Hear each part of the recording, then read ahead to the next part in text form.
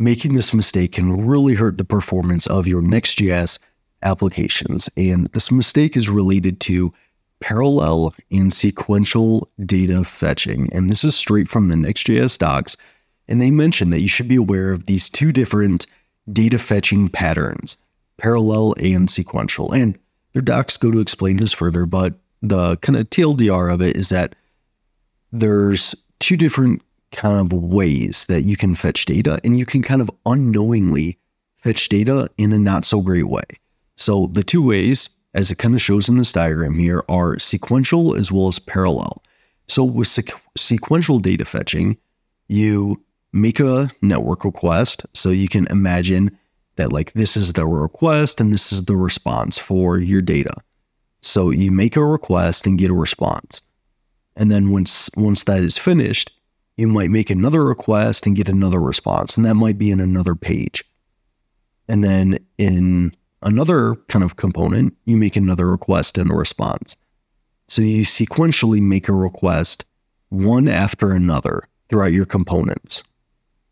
And as you can see, this takes a decent amount of time to do for all these components to render, because you do request response, then this request and this response, and then when that's done, this request and that response.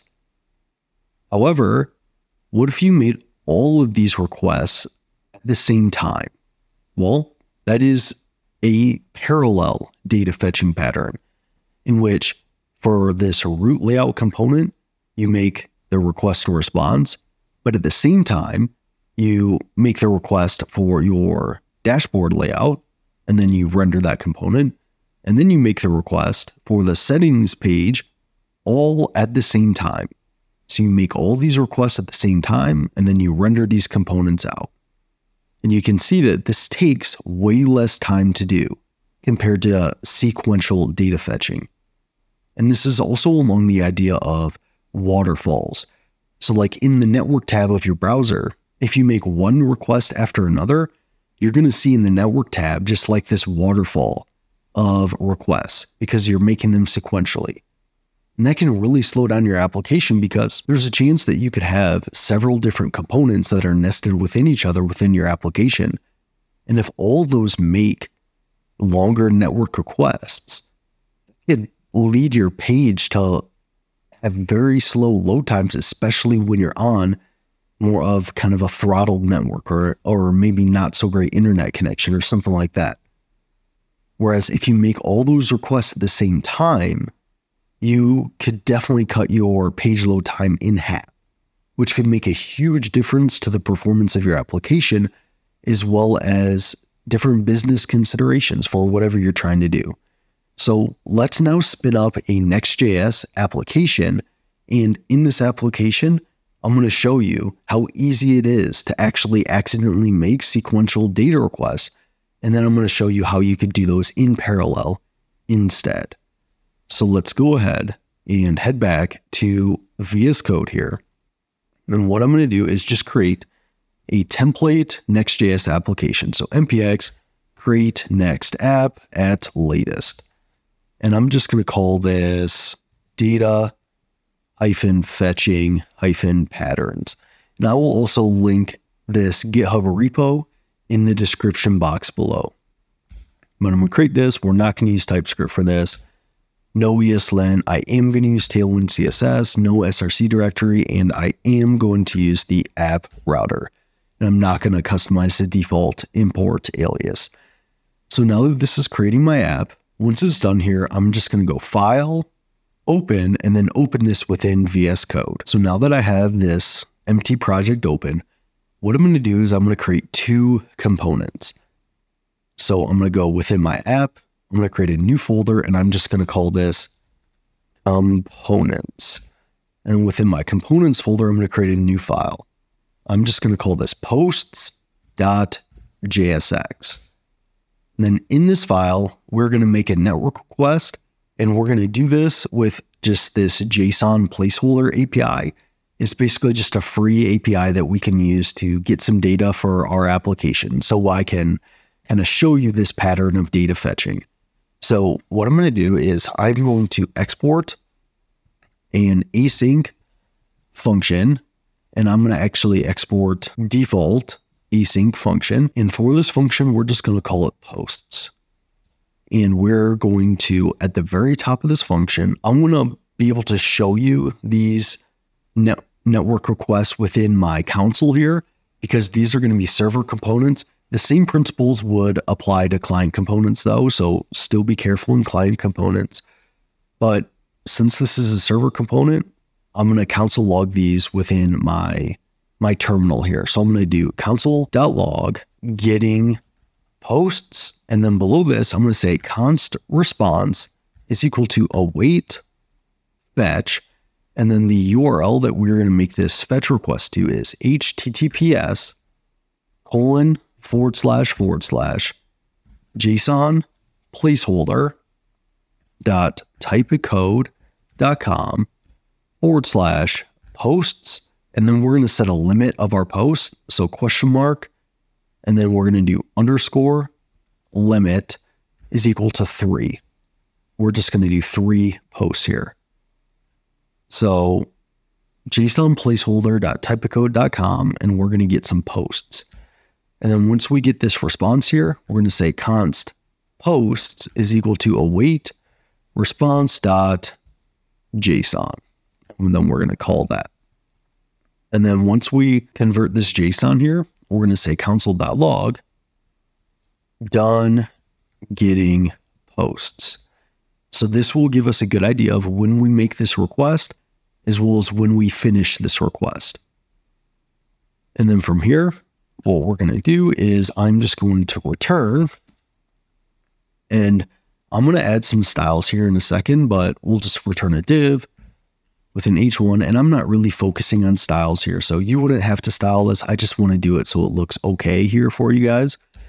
But I'm going to do an h1 with posts, and then I'm going to do an unordered list here. And then within my unordered list, I'm going to do post.map. Then it's going to accept a post. And then I'm going to return a list item in which my key is going to be my post.id. And then I'm going to render out my post.title. And if you wanted to look at the API for JSON placeholder, you definitely can, but it's going to return posts that have an ID and title. And then that's going to render that out. We have our list item. And then right here, we also are going to render out another component, but we'll go make that component first, and then we'll render it out there. But now I'm going to add just some styles to this kind of outline here, or to this HTML here. So if you want to go to my GitHub and just copy and paste those, you definitely can. I would recommend that if you want to have styles. If you don't want to have styles, that's not really the point of this video, so you probably don't even need to add them here. I'm just going to do it to make this look nice and okay. So I've just gone ahead and added those Tailwind CSS styles there. If you want to pause the video here and just type those in, that's totally cool as well. But with that, we're going to make another component here. And this component, it's going to be called albums.jsx. And we're going to do a very similar thing in which we are going to export default async function, and it's going to be albums. And we're going to do the very same thing that we did before. So I'm going to go back to my post here, and I'm going to copy everything right here and just paste it at the top of albums. But instead of console logging getting posts, I'm going to say console log getting albums. And instead of done getting posts, I'm going to say done getting albums. And then we also need to adjust our request here. So instead of posts with a limit of 3, all we need to change this to albums with a limit of 3. And then instead of calling this posts, we're going to call this albums. So right here, let's call that albums. And then we're going to return a very similar thing. So I'm going to return, and it's just going to be a div, which I'll add some styles to in a second. H2, we'll do albums. And did I do an H2 here earlier? I think I did. So I did an H1. I'll just do an H2 here to keep things consistent here. And then under my albums, I'll do an unordered list again. And then I will map over my albums and I'll accept an album. And then I will return a list item where the key is going to be my album.id. And then I'm going to render out my album.title. So very, very similar interface here. But now I'm just going to copy and paste some styles in that I've already created. And now that I've pasted these in, feel free to pause this and write these styles in if you want to have the styles. But as I said before, that's not really the focus here. But now we have our albums component that gets some albums and renders those out. And then we have a post component that does the same thing. But now within the post component, I'm going to render out my albums. So under my unordered list here, I'm just going to render out my albums component, and then I import that from ./albums. So we have our post component, and then we render out our albums. And then we're also console logging our requests here. So now within our page, I'm going to remove everything within my main tags here. So I'm going to remove all of this and then hit delete. So just our main tag, I'm going to delete this as well. But I'm going to import and render my posts component after importing that from ./components/posts. So I'm rendering my posts, and then my post renders out my albums within it. I'm going to run npm run dev to start our server here. And then I'm going to open up a localhost 3000. So I'm here within localhost 3000. You can see I have some posts here, and I also have some albums here below.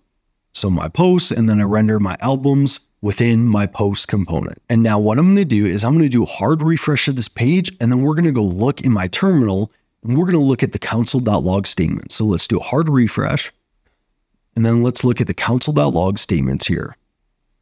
So as you can see, I see getting posts, done getting posts, getting albums, done getting albums.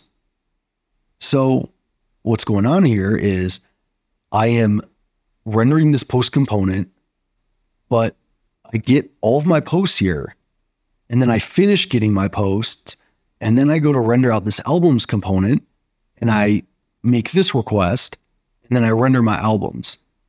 So what we see is we have kind of this sequential data fetching going on, to where first I get all of my posts, and then I get all of my albums. But like, we don't necessarily need to do that. Like, our albums aren't dependent on our posts. So we could get all of our albums and all of our posts at the same time. So this is just kind of, artificially making this longer to render. But you can also see that this is a pretty easy mistake to make, to where, like, this code, it seems reasonable. Like, we're just rendering this albums component within our post component, and like, there seems to be nothing wrong with what we're doing here. But we are causing this kind of waterfall effect of getting all of our posts, and then we go get all of our albums here, the sequential data fetching. So how can we kind of adjust this and kind of fix this? Well, there's, probably multiple ways that we could do this. We could first not render our albums within our post component. So we could just render those separately within our page. So we could do posts, and then I could render out my albums here below, and that would work just fine. But sometimes you might want to render like your albums within another component. So how could we do that and still prevent sequential data fetching? Well, if I go back to my posts here, what we can do is we can actually use the promise.all in JavaScript. So here at the top of the file, we're going to create a get post function as well as a get albums function. So I'm going to say async function get posts, and then all we're going to do is this right here. We're going to copy and paste all of our logic for getting posts, but then we're going to return our posts, and then we're going to do the same thing for our albums. So I'm going to copy and paste everything at the top of this file, including the console.logs. And then I'm going to create an async function called get albums and then paste it in here and then just return our albums. And then at the top of this file, I'm going to remove everything here and same thing in my albums. I'm going to remove those requests. But now what I want to do is I want to get this data, but I just want to get the promises for those data at first. I don't want to await those promises because that's causing this sequential data fetching. So all I want to do here is I want to say const posts promise is equal to get posts and call that function. So that is just going to return a promise, which is just a placeholder for a future value. And I'm going to say const albums promise is equal to get albums, and I'm going to call that. But now I want to use promise.all to get the data from these promises once those promises actually resolve. So here I'm going to say const posts and albums is equal to await promise.all. Then we're going to pass in an array with our posts promise as well as our albums promise. So once these promises resolve, my promise.all is going to resolve, and it's going to return an array that has our post data as well as our albums data. And then now we could just render or pass our albums as a prop for albums component. So I can say albums is equal to my albums data. And then within albums here, I can just accept as a prop my albums. And then I already rendered this data out. So this should theoretically make both of these requests at the same time. So in parallel, and then we use promise.all to get that data and then just render it out within our albums and our post component. So within my console here, I'm going to just do a bunch of return statements so we get a clean console. And then let's come back and I'm going to do a hard refresh on this page. And now let's go back to my terminal here. And what we're going to see is I'm getting my posts and then I'm getting my albums.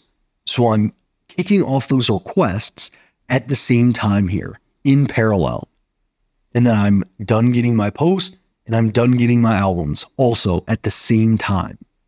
So what you can see here is now, since I've structured things this way, I kick off those requests in parallel and I go get these at the same time. And as I showed you in that diagram earlier, that can dramatically improve the performance of your application if you're not kind of artificially creating these waterfalls and making these sequential data fetches when you don't actually need to. So that is kind of a tricky mistake that people can make in Next.js, but I think you should definitely be aware of these two data fetching patterns, and you can really improve the performance of your application by keeping these kind of data fetching patterns in mind. So hopefully that showed you a good example as well as how to solve this issue. And thanks for tuning into this, and I'll see you in that next one.